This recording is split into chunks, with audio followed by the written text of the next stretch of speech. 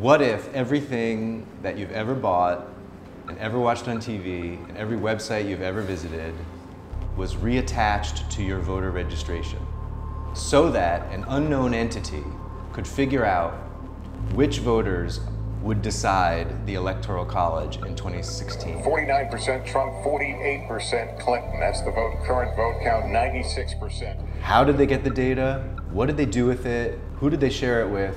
And do we have a right to opt out of this?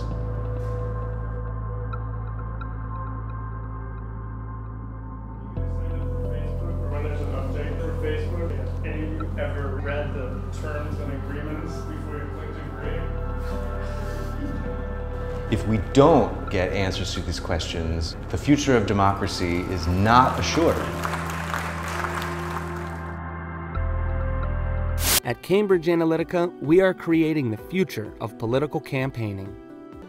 Traditional political campaigns use geography and demographics like age and gender to break down voters into target groups. This can work up to a point, but it misses the important personal details that really drive voter behavior. We add a unique extra layer of data about personality, decision-making, and motivation, so you know exactly who to target with exactly what type of message.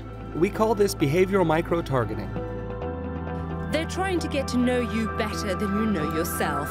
They are psychological profilers, and their aim, to persuade you to vote for Donald Trump with political ads that match your personality.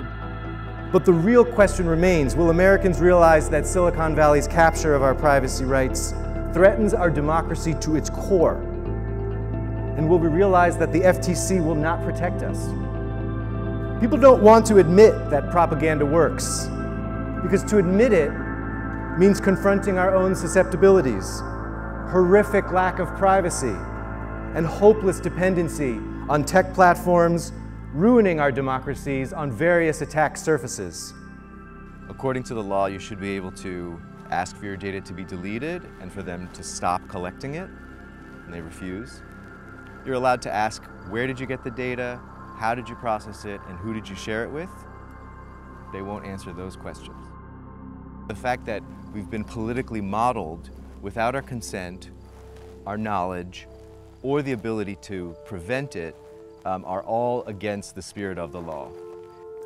I think we should sue Cambridge Analytica in London. We'll need to raise a substantial legal defense fund up front to defend the initial plaintiffs, including myself.